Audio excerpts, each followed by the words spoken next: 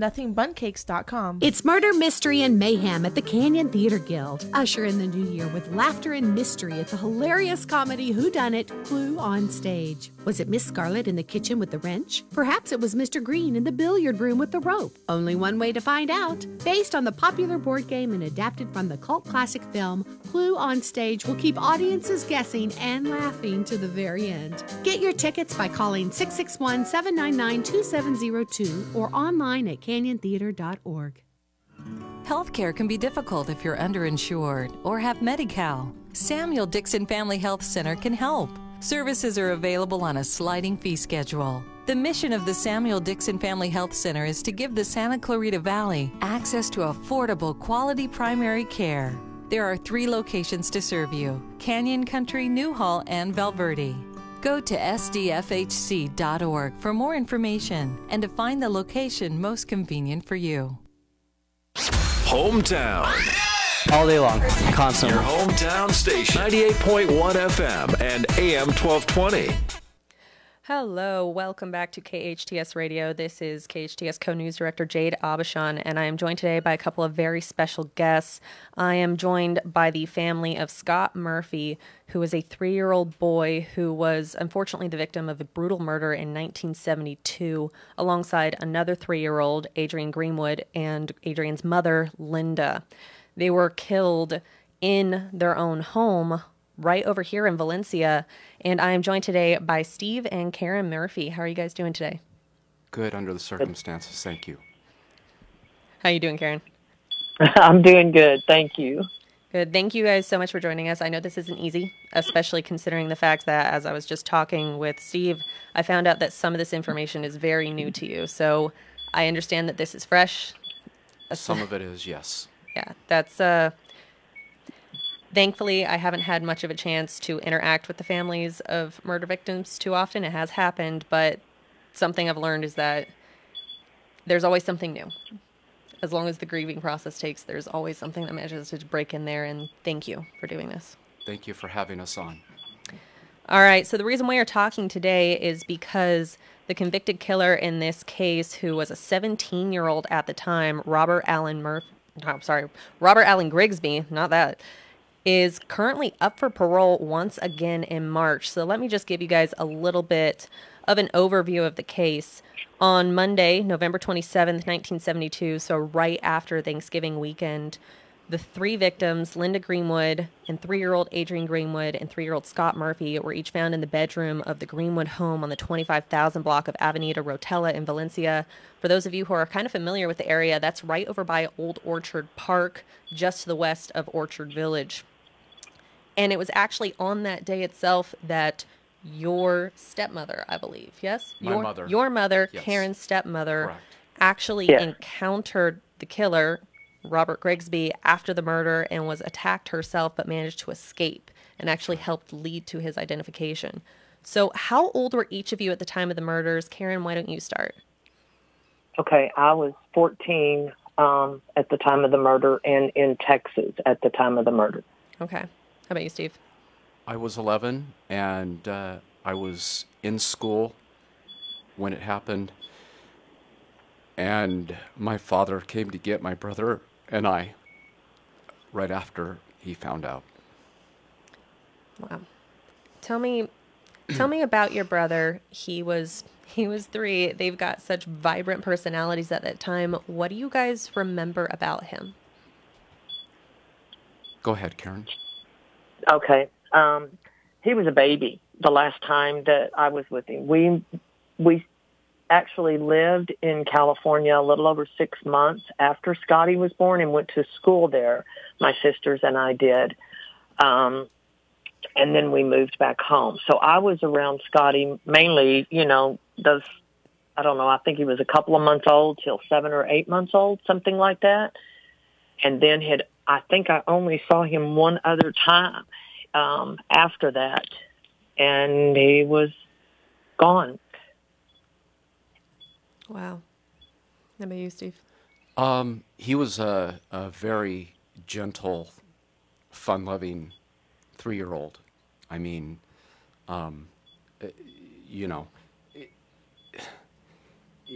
he didn't have a mean bone in his body, for lack of a better expression. Yeah, you actually sent me a picture right before we were going into this, and he seems like such a sweet little boy with the blonde hair. And reading through the old news articles on this, I was hearing that he actually tricycled down to your neighbor's house all by himself to play with his friend. Right. Mm-hmm. The big wheel. The big wheel. So for you, Steve, you found out when your dad came to get you and your other brother out of school. How did that day go for you? Oh, wow. You know, I was called into the principal's office. My father and my brother were there with the principal, and,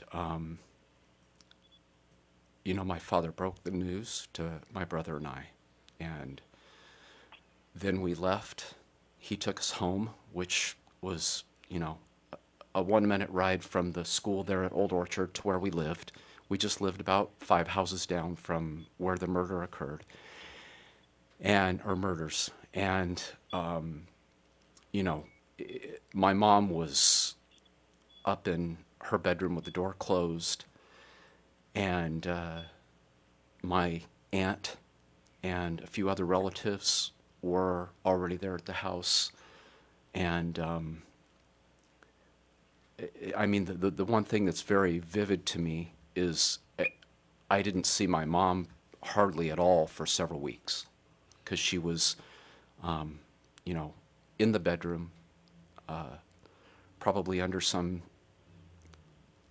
you know, was sedatives, and I think the only time that I can remember seeing my mom over the next several weeks was when she and my father went to the funeral. Which you were telling me earlier that you did not attend the funeral. No. My brother and I were not allowed to go to the funeral.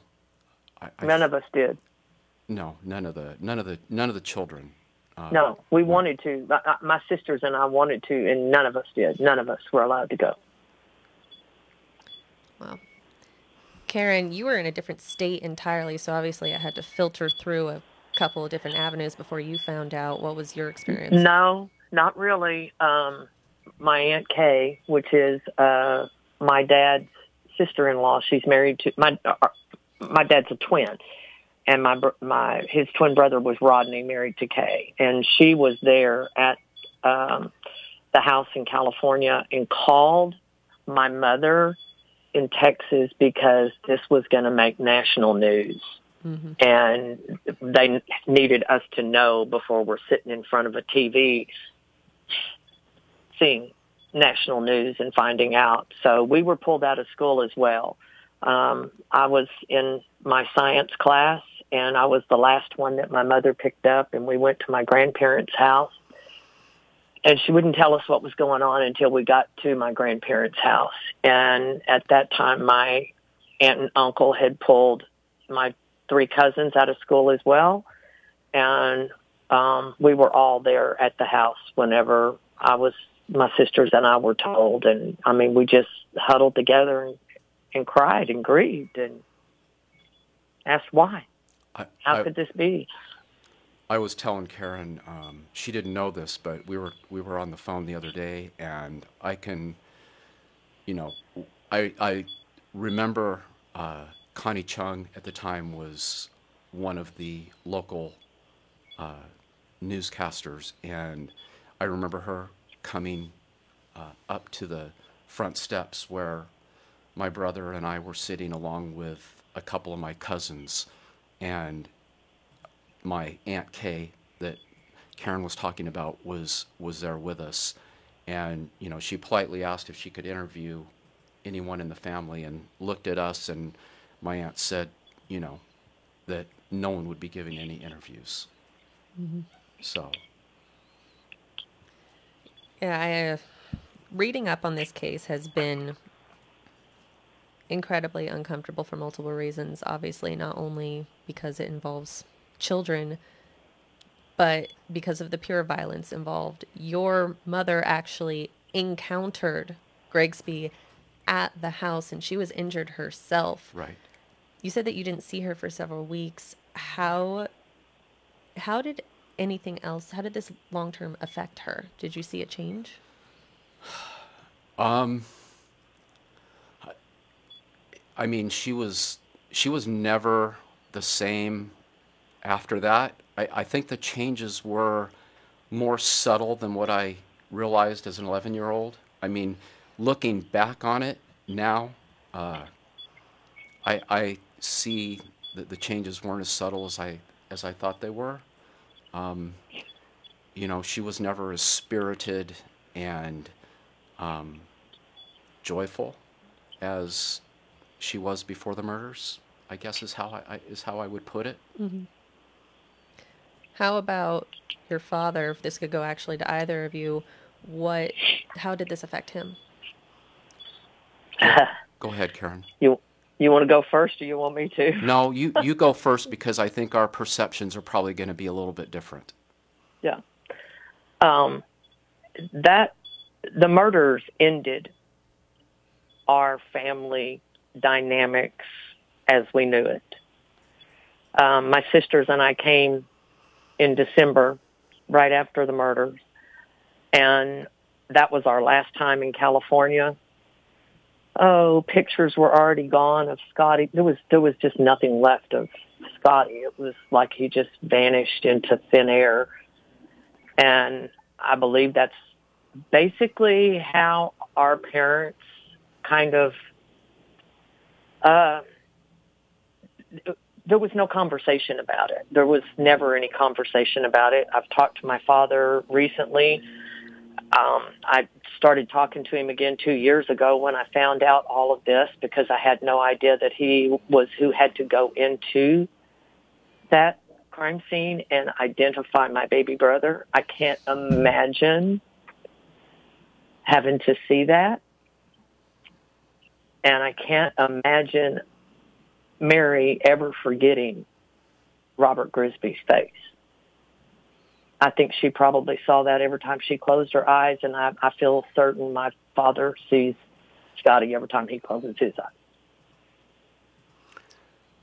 eyes. I would say, you know, obviously everything that Karen said is both factual and correct. From my standpoint, again, you know, very subtle changes. One thing was, I think he was much more protective, you know, as a father. I'm not sure if you're aware of this or not, but in July, after the trial, we moved to Montana. So I think that was his way of, or thinking that he was getting us out of harm's way. So, again, being 11 years old, I just see the subtle things. I didn't really notice him necessarily being any more angry or having a shorter temper. Although, you know, I think in certain situations, I think he put his foot down in what he thought was a way of protection when he didn't necessarily have to. No, well, everybody copes differently when it comes to True. grief. I've seen some people where after a loss they cling more tightly to their children, and for others it helps out of sight, not necessarily out of mind, but it hurts less. Right. And it's True. something I heard from the Greenwood family itself. I was able to find several news articles where, for the Greenwoods, you know, it was Mr. Greenwood, Mrs. Greenwood, and Adrian. And Mr. Greenwood's whole family was annihilated in one day in their own home. And he ended up moving away pretty soon after that as well. Yes, he did. It's my understanding that I don't even think he was around for the trial. I think he put the house on the market, and I think he lived in England or moved back to England, if I'm not mistaken. Yeah, that is something that I heard as well. That's what all of us have heard. And Linda Greenwood was pregnant. Oh my! So if this was in today's time, that would have been 4 murders. He murdered 4 people because she was pregnant. Wow. But he was only charged with 3.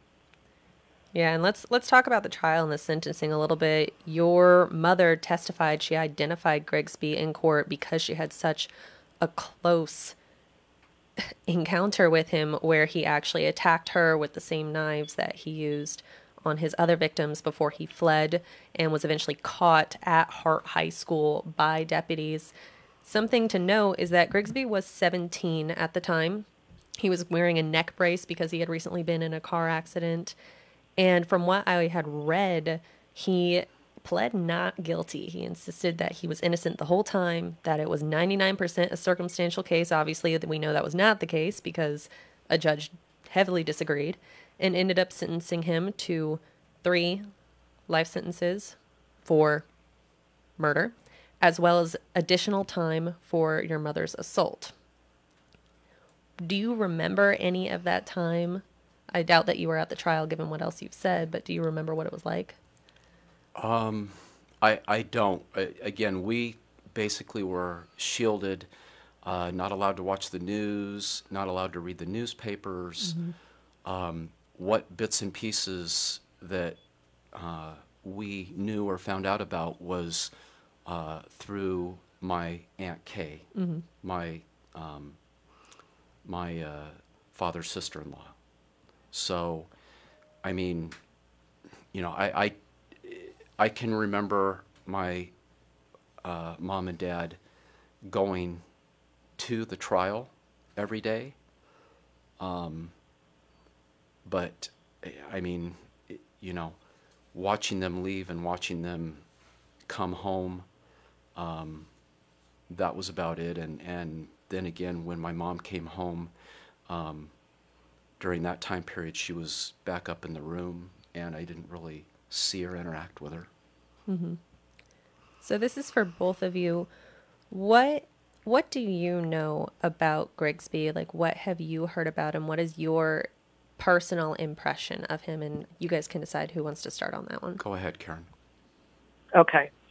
Up until 2 years ago, my knowledge of Grigsby and the murders was that he was 17 years old. He was pretty much fresh out of juvenile hall, and that it was a burglary gone bad, and my baby brother was in the wrong place at the wrong time and was stabbed, okay? Singular, stabbed, and I knew another 3-year-old, and the 3-year-old's mother was stabbed. I had no idea anything beyond that, and I did know he was 17. I did know he was 17. My cousin Mark sent me transcripts from the trial, from Grigsby's hearings, his parole hearings, since he's been incarcerated, and I read those 2 years ago. I was beyond horrified to find out that my baby brother's throat had been slit. So was Linda's. So was Adrian's. The stab wounds were not a stick here and there. I want to say there were over 30 stab wounds on each of the 3-year-olds, and I believe the number was 60-something on Linda. 67. And Grigsby went home from the murder scene, changed out of his clothes, threw his bloody clothes in the washing machine, and went back to the murder scene. That was when he was caught. He went back and moved the bodies around. I only know this because of it's either the trial testimony or the transcript testimonies of the DA's office, the sheriff's department, and I think deputies. That was not information that was public that I had read anywhere else. And it was real hard reading. I had nightmares for probably 3 to 6 months and would have to take something to go to sleep so that I could sleep, because I just it was like I lost my baby brother again after reading a lot of this. So I knew nothing of Grigsby. What I know now of Grigsby is he needed mental help, and he went without receiving that mental help. We just do not do a good job at diagnosing mentally ill people in this world, and we do not take care of them once they're diagnosed. That doesn't undo what he did, but had he not slipped through the cracks the first time after bludgeoning the 16-year-old, then the other murders would not have happened. And I don't want him to slip through the cracks again. No, entirely understandable. I'm just going to jump in here real quick. I'm actually holding in my hand a article from the Van Nuys newspaper at the time, which includes testimony from the psychiatrist in his case. And what's very interesting is that he was found to have schizophrenia and had also recently experienced a head wound, which is something that has, in further studies, been shown, especially at a young age, to aggravate people who are already delicate and violent in that way. What was very interesting that I found during sentencing was that the judge actually said that he was not mentally ill. While technically, yes, he was not legally insane, I personally find the fact that the judge claimed that he was not mentally ill at all to be incorrect. Yeah. I would have to say yes on that also. One of my main questions to the parole board when they have the hearing in March is, how could somebody that's committed these murders in the manner that they were committed not be mentally ill? I mean, I have a college degree, but it's not in psychiatry or sociology or anything like that. But I don't think someone needs to be that intelligent to figure out that, you know, Grigsby there was something very wrong with him. Yes. As during the course of my research here, as you mentioned, he had attacked actually his next door neighbor. Right. Mm-hmm. She was asleep. She was in her bed. He had apparently broken in. They said it was a burglary, but he very specifically attacked her with a hammer in her sleep and then went to a juvenile detention camp for 6 months, got out, and then committed a triple murder where he killed 2, potentially 3 children and a young woman. Right. Yeah. He was supposedly coming, when he did the murders, he supposedly was coming from visiting some counselor or somebody that he needed to check in with. And I read this somehow in these reports also, that it did not go well.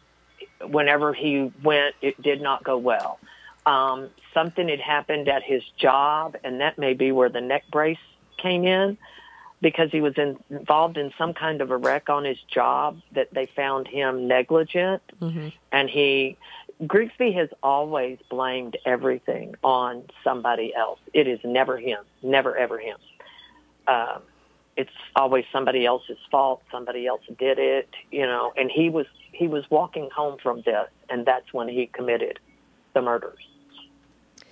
So during the course of, obviously you read through this whole report, did Grigsby ever reveal a motive? I know during the course of the trial itself, he always claimed he was not guilty. Karen? No, the only motive I know of was that whoever he met with, whatever counselor or parole officer or whatever that he had to check in with, that it went bad. And he was on his way home from that. So I don't know whether that triggered this rage, or I don't know. My perception, knowing what was discussed around me between my aunt and my uncle, of course my parents never discussed anything about it, but between sneaking a peek at the newspapers and listening to my Aunt Kay and my Uncle Rodney talk about it,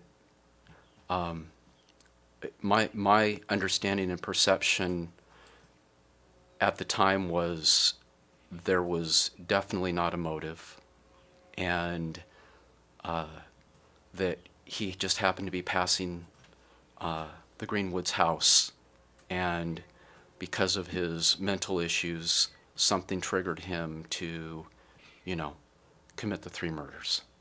I don't think, I mean, again, given his... No one knew each other. Yeah, given his level of mental illness, I don't think anyone will ever know if there was a motive or not.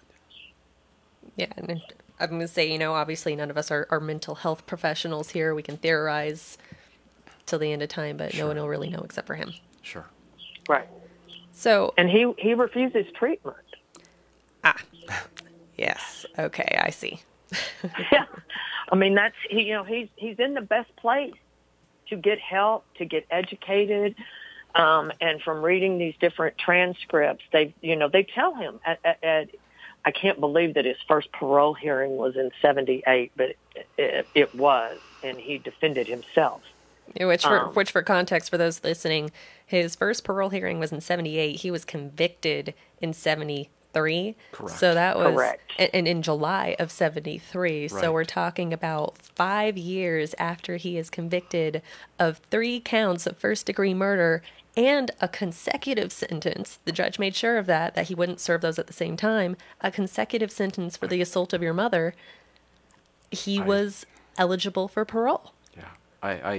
I don't even begin to understand I don't how have that words works. for it. I can't wrap my head around that. I mean, at all. In a lot of states, he would have been put to death without, a very rapid, path to the death, to the death penalty in a lot of states. But for some reason, I'm not sure why. Well, that death penalty was removed in order for them to try him as an adult. I did read that as well. Mm-hmm. True. That's, again, with all the evidence that they had at the time, I don't even understand why that happened. I don't either. But it did. Which, we've kind of mentioned earlier in this time, you guys have not had contact with him in any way. Have you ever attempted to try to contact him? I know you haven't, Steve. Here, you're shaking your head. No, I haven't. How about you, Karen? No, I don't. I can come to the hearing, and I struggle with even wanting to see him and put a face with the horrible things that he did. I don't even know that I could do that. Yeah. So for those of you listening, you have to realize this crime happened in 1972. He was 17 at the time. He is currently 66 years old. In the grand scheme of things, that's not that old. As a matter of fact, some people might even argue that's barely above middle age in today's He's 3 years older than I am. So no, it is not very old. So how do you guys feel about this, knowing that he is eligible for parole and potentially could get it, and that you guys will have to continue doing this? Well, I'd rather continue doing this than having him get out and be out on the street. And with his type of mental issues, I don't even want to think what could possibly happen if he's let out of prison. And I'm going to add to that the fact that he has issues with women. When he went to the juvenile camp, he was making obscene phone calls to the nurse at the juvenile camp. He has also been caught doing things with female guards around. If he's released, my understanding is he's going to go to his sister's And I don't think that would be a good place for him. I wouldn't put it past him harming his sister. I really feel certain that before he committed these crimes and was caught, he had to have done something in his family earlier and prior, because his brothers didn't even really come to his defense. I see. So, Karen, you mentioned that you'd been to other parole hearings. When did you go, and what was that like? No. I've not been to them. Oh, okay. You're speaking in the future, since I received the transcripts from them. Okay. From my cousin, I guess he ordered them at a time that he could get all of that, and he got it all for us. Okay. All right. So last time he came up from parole was in 2019, and he was denied for 3 years. He's next coming up for parole on March 22nd, 2022. What is your guys' plan for this? Whichever one of you wants to start. I'll start. Well, originally I was planning on going to the Chino Institution for Men, which is where he's being housed, and that's where the parole hearing was going to be. I spoke to someone, a representative of the parole board last Friday, and it's they're holding all parole hearings via Zoom. So I will be attending via Zoom, and like I said, I have some pretty strong questions that I want to address or ask the parole board when that hearing is ongoing. And you, Karen? I don't know whether I'm going to attend it via Zoom or not. I didn't realize that until today when Stephen mentioned that. I just know I don't want to go in person. I've already sent in my letter against him being paroled, and I have gotten the help of parents of murdered children. They have a petition going, as well as my own online petition that I have through change.org, that all you have to do is put in Robert Allen Grigsby. The current petition has a picture of our brother Scotty on it. The old one that I got together and sent in back in 2019 when they were trying to advance his parole, I think I sent in 655 signatures, and that there were more from parents against murdered children. That's all I know really to do, is to get as many signatures on that petition. And if somebody lives in Valencia, what better reason than to do that? Because I know that Grigsby's sister has a business in that area, and if he's released to her, he will be working for her in that area. He will be right back in that area. Wow. So we've talked a little bit about the system itself and how there was a little bit of confusion and questioning in terms of why certain decisions were made during the course of the trial, during the course of sentencing.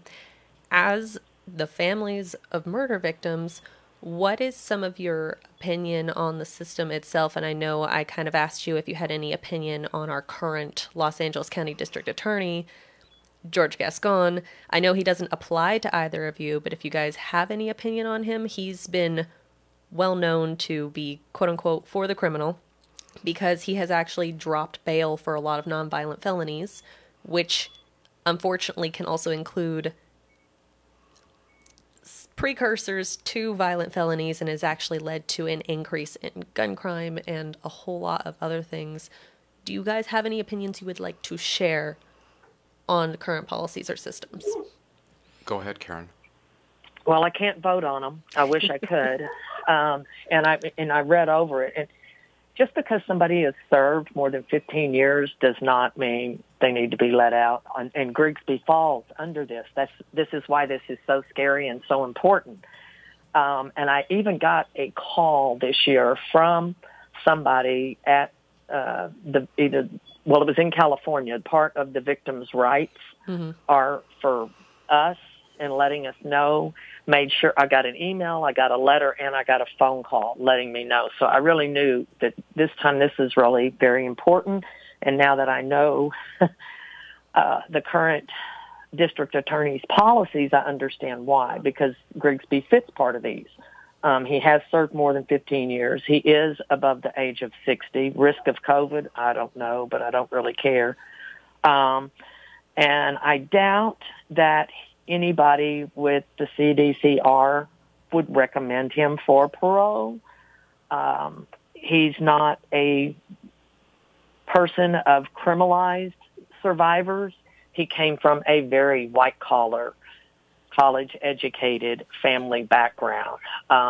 He had good schooling. He had, he's in an upper-middle-class neighborhood. He's not poor. He's not uneducated. The only thing that he is in all of that was listed in all of that is, yes, he is black. That's the only thing he is. And he's younger than 17. He was 17 when he committed the murders. I think Steve and I talked about it. I think his birthday is October. He turned 17, and a month later, you kill 3 people, and he went into prison because he was convicted in July, so he was 17 and turned 18, that October. Mm-hmm. But the fact that he continued to do these crimes, I don't think he should be considered for any of these. And then as I read on, for resentencing necessary to eliminate disparity, to promote uniformity of sentencing, the evidence is against him. His disciplinary records while he's been in there are against him. Rehabilitation, he has not been rehabilitated. He won't participate in any of that. And positive programming while incarcerated, nope, he's not participating in any of that. So although he meets a lot of the criteria of who they're looking to let out, he also doesn't meet any of the criteria where he should be recommended for it, like evidence of time served and age, and that it's diminished his physical condition or would reduce the risk. It doesn't reduce the risk of future violence at all. He would, I know, beyond a doubt, within the year being released, he would commit another crime. So that's my opinion. It was very good. Thank you. Steve. As I said a little bit earlier, I don't understand how a judge didn't take his mental health and the psychiatrist's opinion into account at the time. I'm fairly hard on crime as an opinion. I'm not that familiar with LA County, laws, especially the new district attorney, what he's trying to legislate or what his opinions are.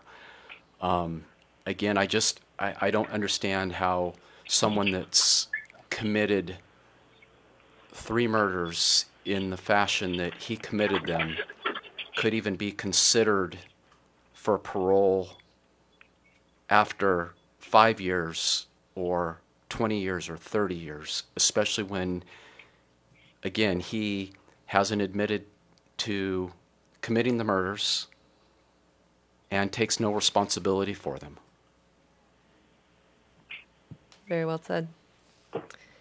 So what can we do? What can our listeners do to help? There's the petition. Is there anything else that we can do? Write letters to the parole board. There you go.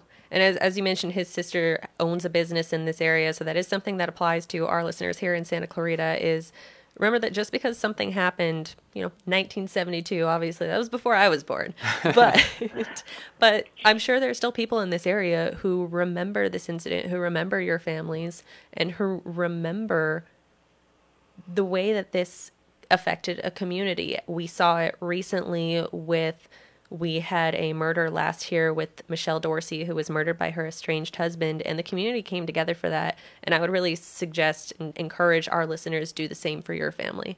And I hope that is the case. I really, really would love you guys coming in here. Do you guys have anything else you'd like to share with our listeners? Go ahead, Karen.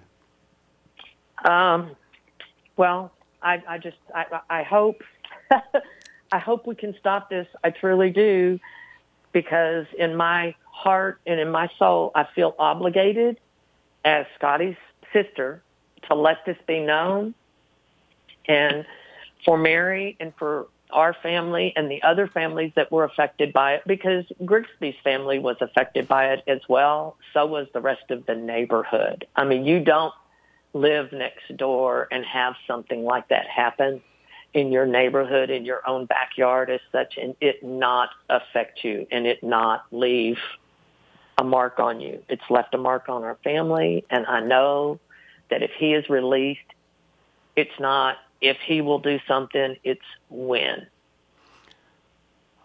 I think that the more media attention that this gets,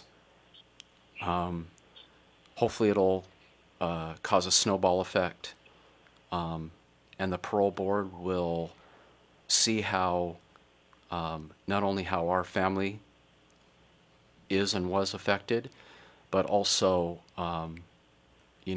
the community here, what they think should happen and how they were affected. I'm certainly hoping that that's the case. For those of you who are listening, thank you so much for tuning in to KHTS, and thank you so much, Karen and Steve, for joining me. This has been incredibly revealing for me, and I know it's difficult for you guys, and I really appreciate that. Thank you. Thank you for having us, Jade. Thank you very much. Thank you. For those of you listening, thank you so much. You can listen on our website. You can also head on over to hometownstation.com. I will be putting up an article on this where you'll be able to find links to the petitions right there, and you'll be able to find all the information you need in order to try to have your voice heard on this situation. Thank you guys so very much. For more on this and all other local news, head on over to hometownstation.com. Your business sign is essential to getting customers to your location. Feathers can help.